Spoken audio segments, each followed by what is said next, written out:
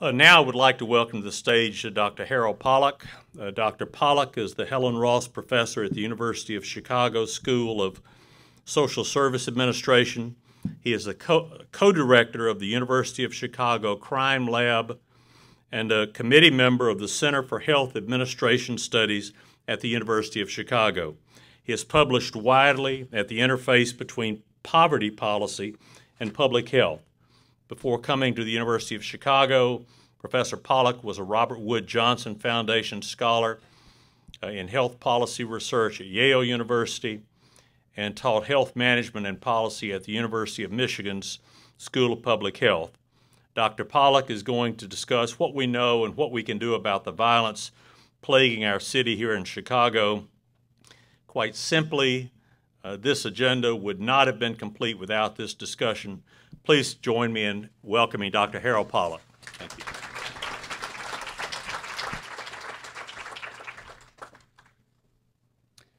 Thanks so much. I always wish my mom would just be here for that introduction, and I'm sure she would add plenty of things that that you didn't have time to mention.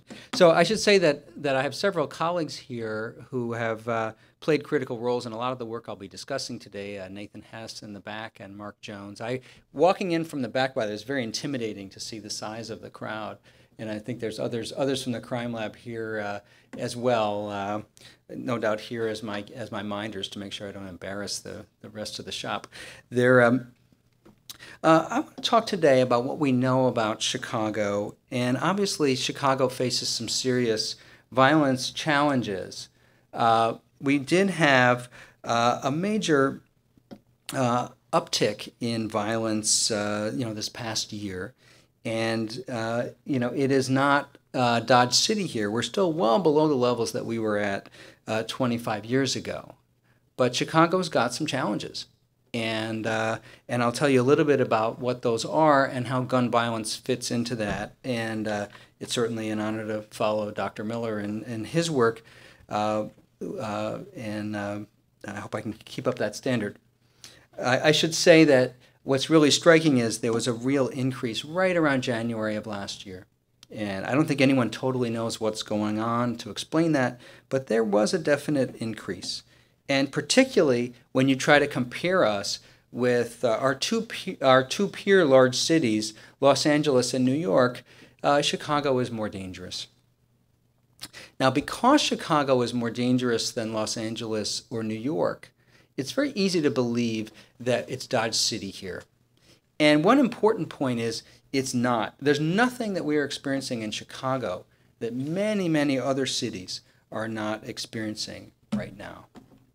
So if you look at where we are, this is from the trace, we rank about number 8 in the country. And St. Louis, Baltimore, Detroit, many cities are New Orleans are facing the same problems that we are, it is, and I think that's important to understand that that this is an American problem. It's not a Chicago problem by any means. And if you look at where homicides have gone up, our rate of homicide increase is significant. But there are many other cities that have also seen an increase. So we don't want to poo-poo this and say it's not happening, because it is. But we also don't want to act as if Chicago is somehow unique, because we're certainly far from unique. Okay? And just if you compare us, for example, to Baltimore, Washington, Philadelphia, we are the red line there. Can you see the graph? These are from the Crime Lab's annual sort of report on Chicago's violence that came out recently, and on our website you can actually find the full data. I am a consumer of most of these graphs in this report, and I certainly can't take credit for all the data, but I can tell you that the data is all true. Now, what is going on with homicides? I think that we have to think about homicides from a couple of perspectives. I'm from the University of Chicago. So we have to have equations in today's session. So here's an equation, if I can get it to advance. Gun violence equals guns plus violence. It gets harder after this. There's the gun aspect, and I think Dr. Miller spoke very well to it in the context of suicide, and much the same is true in the context of homicide. that the presence of a gun converts a violent situation to a lethal one. And it turns out if you compare the United States to England, France, Canada, if you want to get mugged to the London Tube, someone would be happy to do that for you. If you want your car stolen in Toronto, they can arrange for that. We have very similar rates of non-gun crime to many other wealthy democracies that have many fewer dead bodies than we have. And that gun issue is just so fundamental to that. So a lot of the work that we do at the crime lab and also the health lab at the University of Chicago, my mom would also tell you I'm the co-director of the health lab, is trying to deal with self-regulation skills among young men and ways that we can reduce violence, and also to work on that gun piece concurrently and understand both are important. Okay? Here's another, this is the more advanced equation. This is I would say, this is the fundamental equation in a lot of the homicides that involve particularly young men. When you look at men who are a little older, it looks a little different.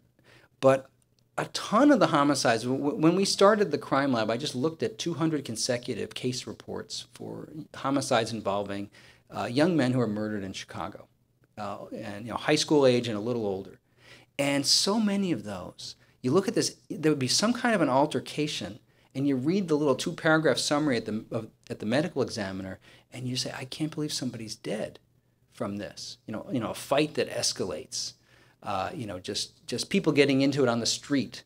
My colleague Jens Lidvig has a presentation about a case that started with a stolen bicycle, and you just say, wow, I can't believe people are being killed by this. And finding ways to deal with the self-regulation, impulsivity, and conflict escalation among young people is really important to deal with that. And our Becoming a Man intervention that Youth Guidance and World Sports Chicago implemented that we helped to evaluate showed that we could really reduce violence among young people through cognitive behavioral therapy and things like that. I should say the alcohol issue is one that is very much underrated. People often say to me, what's the biggest drug in the inner city? Kind of question. And I say alcohol. And they say, no, I meant drugs. And alcohol is pretty much the ball game. And I will tell you that every single issue of my own personal safety in my entire career as a public health researcher that involved someone that scared me who was using a substance, it was alcohol 100% of every incident in my entire career. Never had a problem with injection drug users and the work I did at needle exchanges, all this kind of stuff. Alcohol is the problem. Unless you're carrying a tray of brownies, marijuana is not that dangerous in terms of the violence potential when you encounter people who are using it. So one of the things that we did is we looked at alcohol in the blood of people that were found murdered. And this is actually data that's getting a little old now. It's 2005 to 2009, but it's Northern Illinois. And what we found was that a third of the young people who were murdered had high BAC levels and almost nothing else in their systems, really. I mean, they would have all had marijuana in their system if you tested for it, partly because marijuana shows up for a long time. But it is alcohol really is the issue, and especially for women or a crime or murder that did not involve a gun, alcohol was just present so often. And actually, there's some wonderful work that was done by a Northwestern University group, but I'll still cite them. Well, Linda Teplin and her colleagues tracked young people who had been in the juvenile detention center and looked at who died as you tracked them forward. And what they found was that people with alcohol disorders were actually more likely to be murdered than people who were selling drugs, for example. And and alcohol disorders often came with other kinds of comorbidities. But so I just put this in here to point out that alcohol is so fundamental. Okay. Now let me get back to the gun issue. Now that I just like to always talk about alcohol because we tend to ignore it. Okay. So now let's talk about homicides with a firearm. So in Chicago, about almost 90% of our homicides involve a gun, and it's usually a handgun. That is how people are murdered in Chicago typically. And if you look, not surprisingly, by the way, the disparity in those things are huge. And young African American men are really the dominant victims of homicide in Chicago. Some of my colleagues sometimes say to me, you know, oh my, I'm really scared. How am I going to live in Chicago? I keep reading the newspaper, all these bad things. And I say, well, since you're a middle-aged University of Chicago professor living in Hyde Park, you're basically okay. But what you need to do is find ways to help the people who are at higher risk. One of the things that my colleagues found when they put together this lovely report was that about 5 neighborhoods in Chicago accounted for 1/3 of Chicago homicides and most of the increase that we saw coming, from 2016. And there's Austin, Englewood, West Englewood, North Lawndale, back of the yards. If you read the paper in Chicago, these are names that are familiar to you.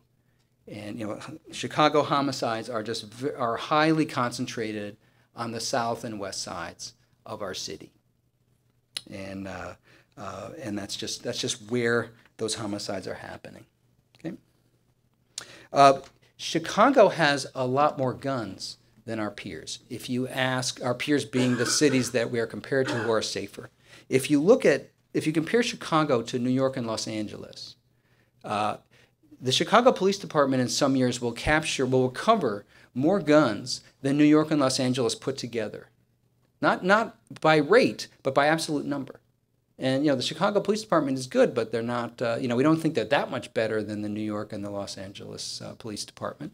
The rate of gun carrying in Chicago is profound. Actually, I'll back up one. If you look at the rate, we're over twice the rate of New York and Los Angeles in gun recoveries. And so a lot of these incidents that involve young men on the street in Chicago, it's much more likely that one of them will have a gun. And actually, there's a shift towards higher caliber guns. We're often asked, what kinds of weapons are used, and my colleague Mark Jones knows a lot more about this than I do. I just wanted to make sure if he was checking his email, so I figured I'd mention his name.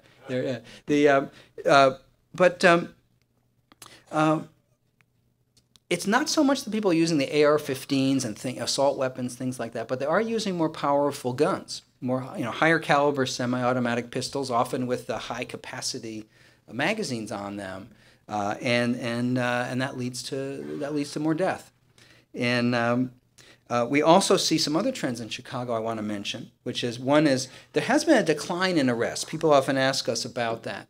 The decline that we've seen is actually, I think, shows a pretty sensible set of decisions by the Chicago Police Department, which is there's a decline in narcotics arrests, particularly involving people that they don't regard as dangerous. But there actually hasn't been a decline in arrests for different kinds of crimes that we're really scared about.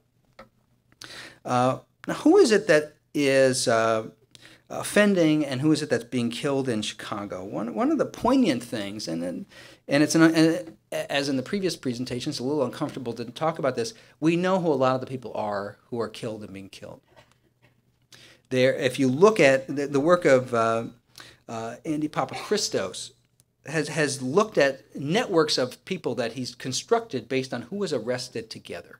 And he's constructed these ingenious social network diagrams and has found that almost everybody murdered in Chicago is in this network of people who've been co-arrested together. And if you're arrested with someone who is one handshake away from someone who has a gun, you're more likely to be involved in gun violence. And there's a whole variety of ways that people are not randomly mixed together in Chicago. The social networks matter a lot.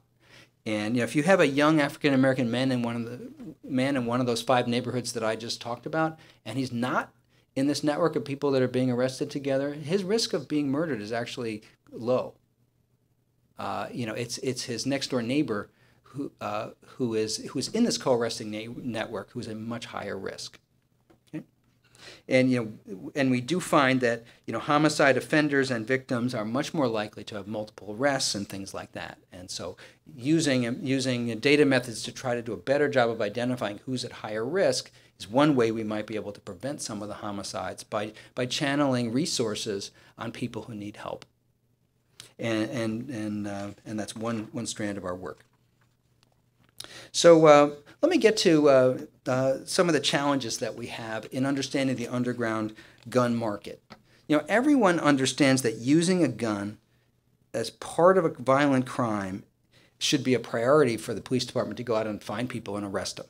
You know, that's part of the core mission of every urban police department in America.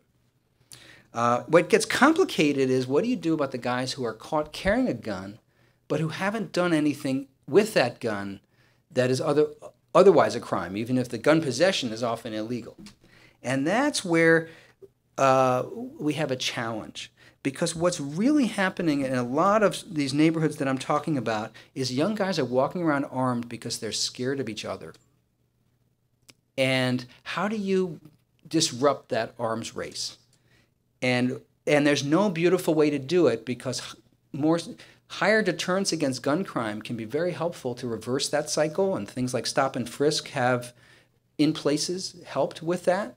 They also have a tremendous human cost and raise tremendous legal and constitutional challenges as well.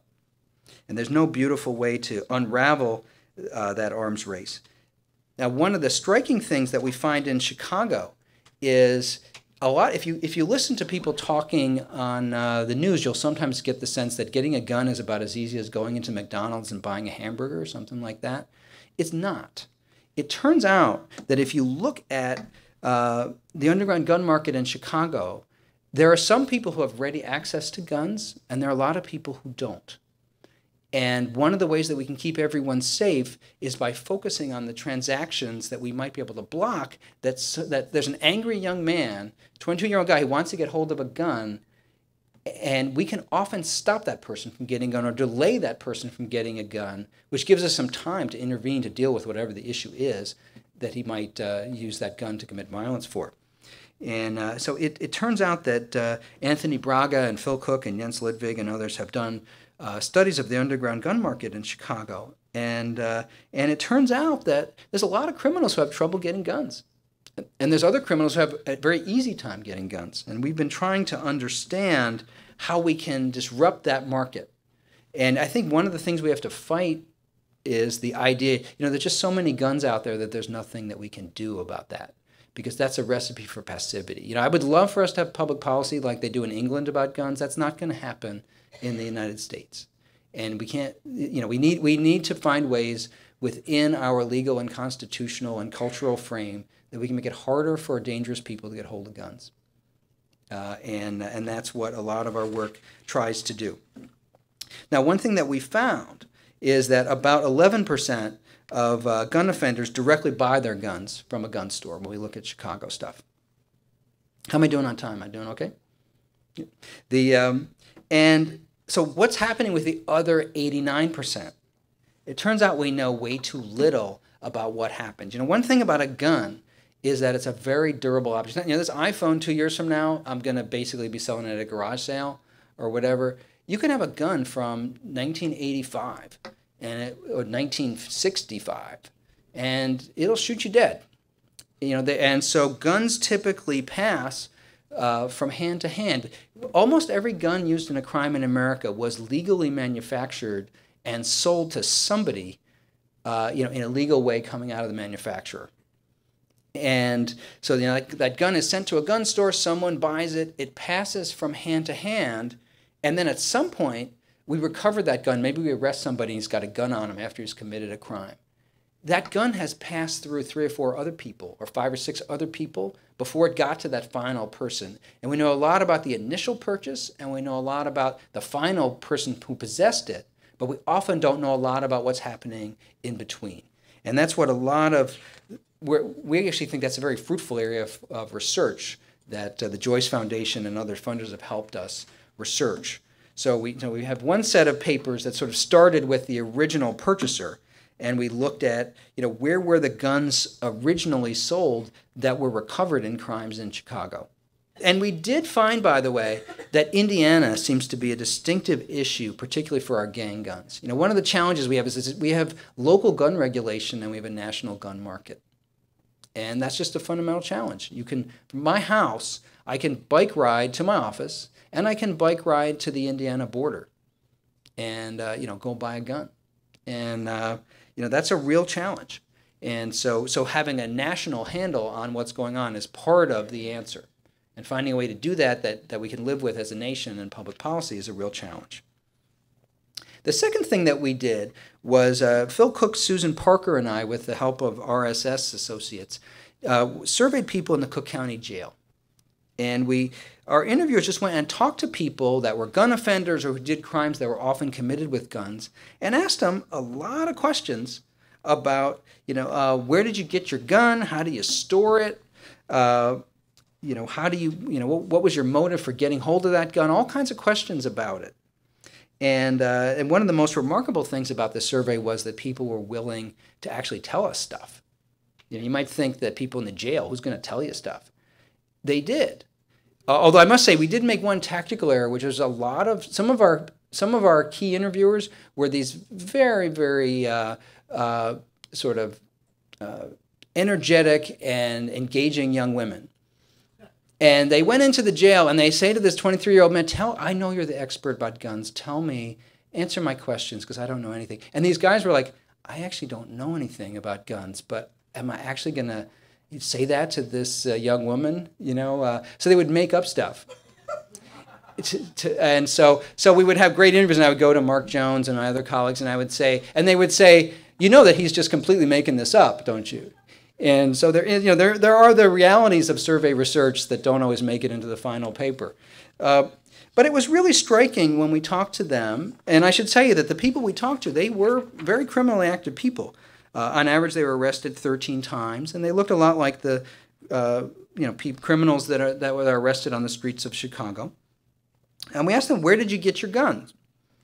The most common place they got their gun was from a person who they trusted in some way or another. They're afraid of the Chicago police. People often think that criminals are not influenced by law enforcement, but they are. And they don't actually know what the police do to try to catch people who are involved in the gun trade. How are you supposed to know if you're just a kid in Chicago whether the Chicago Police Department has a lot of undercover officers pretending to sell you a gun? How are you supposed to know that? They're worried about stuff that CPD doesn't even do. Not that we told them that. I don't think CPD would be real happy if we told them, if we gave away their trade secrets. But you have to have someone who trusts you enough and you trust them enough so they're willing to get you a gun and you're willing to deal with them in a gun transaction that's illegal. And so it's often family or friends or someone that's maybe a friend of a friend. We don't actually see too much in gun shows. We can talk about that. Some of the things you hear about in the popular press, a lot of the places where the people who commit mass shootings and so on, that's not what these folks look like. They're ordinary criminals. They're actually not they're not dangerous people in the sense of being, I want to shoot 8 people. They're like, I need a gun because I'm selling drugs, or I need a gun because I'm afraid to get home. We also we did the same survey in the prison. And we actually found some of the same things. And most people we asked, where did you get your guns? Most of them buy their guns, but a surprising number get guns as gifts. They borrow guns. They share guns. Sorry, this is Edward Tufte, for those of you that do PowerPoint stuff. He would shoot me right now for this PowerPoint because it's such a low-quality thing. But what we found is people get guns from their informal social network. And to deal with that underground gun market, that's what you got to deal with. A couple other things to say about that. One is a lot of the guns that people had. We looked in our prison survey. We linked up the people that we were interviewing with what we knew about the guns they used in their crimes. And one thing that we did find was about 1/3 of the offenders had gotten a gun and had used it for a crime within about 2 weeks of getting it. And this is when they got caught. So guns are typically pretty old. But people don't have guns very long before they commit a crime. And so interfering with those transactions could have a real benefit, because sometimes people really want a gun for something that's happening right now or next week. And what if you look at this is a survival curve which that goes out to about 6 months of the time to crime of a gun that somebody obtained. And there was a surprising number that just really got a gun pretty quickly. We did find that not too many of our people were stealing guns directly. In our jail survey, only about 2% of the people steal guns. In our prison survey, it was more like 10%. This is actually an important and politically polarized issue, which I didn't realize before I studied this issue. A lot of people who are more skeptical of what more aggressive gun safety regulations say, well, these regulations won't work because people can steal guns so easily. And what we found is that's really not what criminals are typically doing, but it varies from city to city. In low regulation cities where people go around with guns a lot, there's more gun theft because people know how to get a gun. In St. Louis, the police chief of St. Louis likes to say that if you want to get a gun in St. Louis, it's pretty easy to do. You go to Busch Stadium on the day of a Cardinals game and you look for a white pickup truck parked a block away and you go straight for the glove compartment. And you're going to find a gun there. That doesn't really work in Chicago because we just don't have that high rate of gun ownership and use. So we did find, so in New Orleans, our colleagues in New Orleans have found more gun theft than we see here. But here in Chicago, we don't see that much. But once a gun is stolen, of course, it can be put into the underground market. And there's a lot of work that needs to be done on that. Self-defense is a very powerful motivator for gun ownership and possession. I can't emphasize that enough. So in our jail survey, 40% of the people that we talked to had been shot in their adult life. I didn't actually believe this at first, but we got the same results in our prison survey, and we could actually find the incident reports of the shootings for a lot of the people to verify that this had happened. So you say to somebody, "Why are you carrying a gun?" And they say, "Well, why do you think?" And a lot of them would say things like, "I'd rather be judged by 12 than carried by 6." But whenever you hear something like that, you know it's a hip hop lyric because when you start, if you hear it more than once, it's definitely hip hop. So and a lot of these same people we're interviewing, they would say things to the interviewers like, you got to do something. There's way too many guns out on the street. And the interviewer would say, "Dude, you're a 22-year-old gang offender caught with a gun. Like, aren't you exactly the person that you were talking about?" And he would say, "Yeah, because I'm afraid of the other 22-year-old guy who's carrying a gun." And that's what we're up against. So we didn't see, as I said, we didn't see that much use of, we didn't see that much use of gun shows. We didn't see too much use of the internet either. People were getting guns, on the street in various ways. And we didn't see too much direct theft. So what we saw are these transactions that we have to somehow interfere with. I'm just going to show you a couple more slides, and then I'm going to stop. I have 9,000 more slides, but I don't think that they're that important. One is, people think about the gun market like what we have to do is there's Mr. Big who's bringing up a trainload of guns from Mississippi. We got to find that person and intercept him. And if the U.S., if the FBI and ATF and CPD could find that person and arrest that person, everybody would be ecstatic. But it's a lot more, it's not so much like the heroin cocaine problem where you have people bringing up the stuff, major organizations. The big gangs in Chicago actually don't sell guns particularly to outsiders. You don't make a lot of money selling a gun. If I sell you a cocaine, I can sell you cocaine every day for the next 5 years. If I sell you a gun, you're going to buy like 3 from me. And plus you might go out and shoot somebody and then that gun might come back to me. And so, Latin kings, they got better things to do than to sell people guns. They really, that's not their thing. It's a lot more, it's not heroin or cocaine, it's a lot more like oxycodone. Where you have a legal product and there's lots of rivulets that get into the illegal market from legal things. So you have someone who is going, maybe they have a cousin who is going to college in Missouri or Virginia, and they buy a couple guns and they bring them back. Or you have someone she's worried about someone in her family, and he says, "Can you buy me a gun? Can you go over into Indiana and buy me a gun?" And she says, "Yeah." And we actually don't know enough about who the straw purchasers are. There's a sort of stereotype that it's like, it's like the guy goes out and gets his girlfriend to go buy him one, and that's sometimes what straw purchasers look like. Sometimes they're a little more professional, and they do this. It's a sideline. But we have to find ways to deter people who are the million little small fish who are selling a few guns at a time and bringing them into this market, and they know that they're not important enough for law enforcement to spend a lot of time on them. So there's a sense of impunity that comes from being involved at that low level that we don't know how to disrupt. You know, if you imagine that you are the state's attorney and you're like, oh, you know, we just caught this woman because she sold 4 guns. I'm going to spend 6 months making a case, and then she's going to go, and the jury's going to look at her, and she's kind of a sympathetic person, and she really didn't mean for anybody to get hurt by giving this guy this gun. Maybe someone did, maybe someone didn't. And she's going to get a pretty minimal sentence if I convict her. You know, it's not worth my time as a prosecutor to go do that. You know, I could go and arrest some white-collar criminal. It's going to make me look a lot better, or some gang leader. And so we don't know. So the deterrent message towards this market is more limited than it needs to be. But it's something that we could change over time. You know, it used to be the case 25, 30 years ago. If you thought about, say, underage drinking is a similar analogy. How do we keep young people away from alcohol?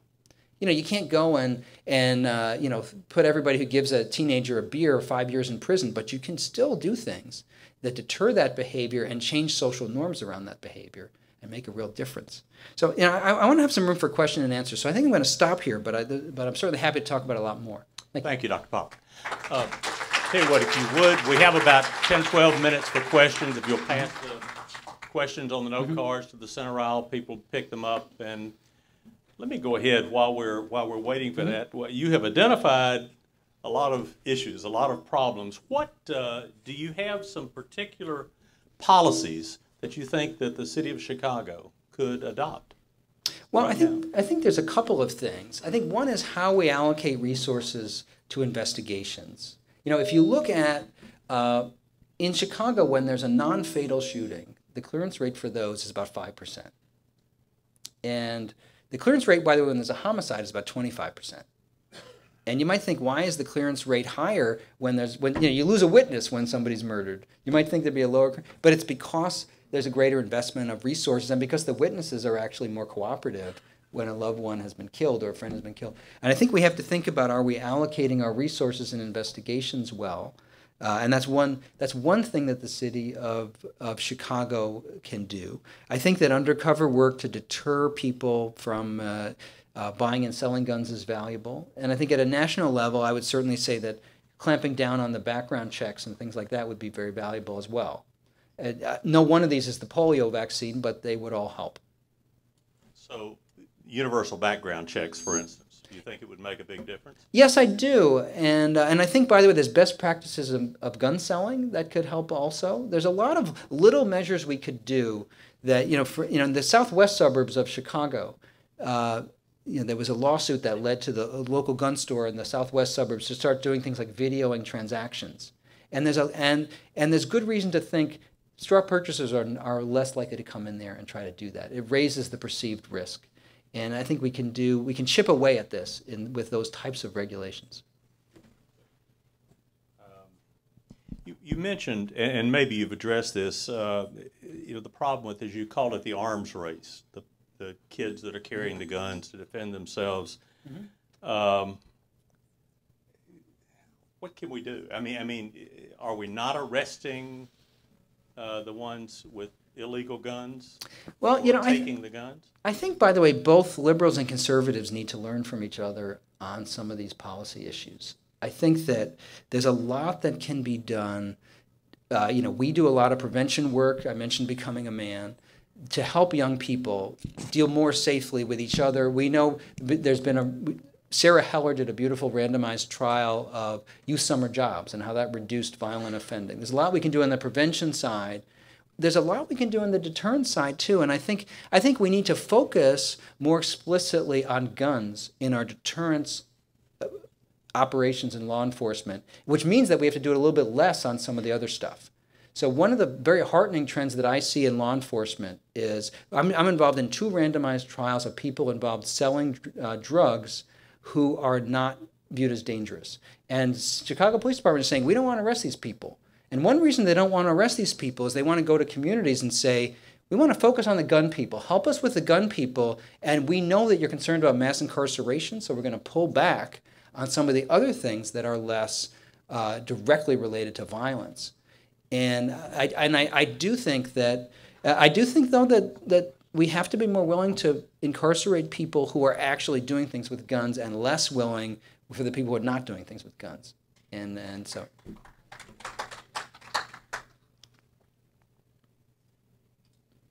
Let me ask this. I've seen something about the ceasefire program in Chicago. Do you have any thoughts on that? You know, I have not researched ceasefire, but I have gone around with ceasefire interrupters, and I know several of the people involved in the cure violence. Hey, you mean the Chicago ceasefire cure violence model? There's also a Boston ceasefire. Although I have not researched to verify this directly myself, when I have gone around with interrupters, people in communities are happy that they are there, and they provide a valuable mediating presence that I think, whether it's them or someone else, is very valuable. There has to be a way. You know, Harold owes Anthony $100, and this could escalate to violence. There needs to be somebody who says, you know what, I really don't care why you owe him that $100. What I really want is that nobody gets killed. You know, Anthony's got a young son. You really don't want to escalate this thing. Why don't you come to my office? You guys can work it out. You don't lose any face because you're doing me a favor rather than giving in to him. And let's see if we can mediate this. I think that is, there's a role for that in some way. Now, making that work is a big challenge because and the interrupters are one piece of ceasefire. They also do things like they have mediators in the emergency departments that try to talk to family members to prevent retaliations right after a shooting.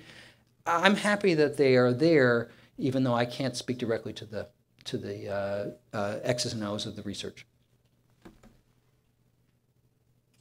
I should mention, I'll get a couple more here. What we're probably going to need to do is, and we can post on the website after we're finished, some additional questions that we didn't have time to get to, and post responses there. I'll try to be a little more succinct. Okay. Sorry, no.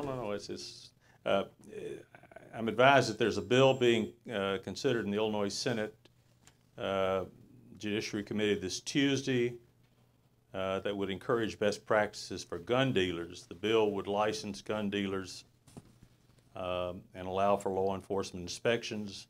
This is one evidence-based policy proposal based on crime lab data. How can people use the data to support this bill?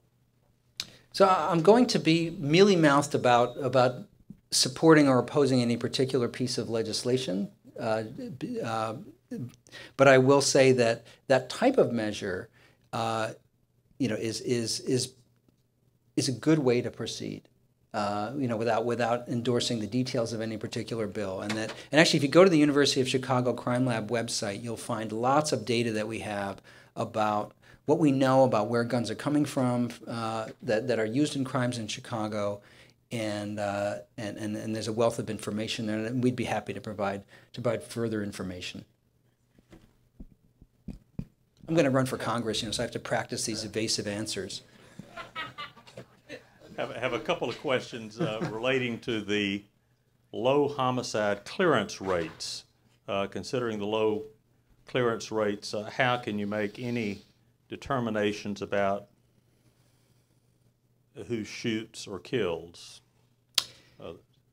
You know, that is such a tragic problem that we have, and it's so deep in Chicago.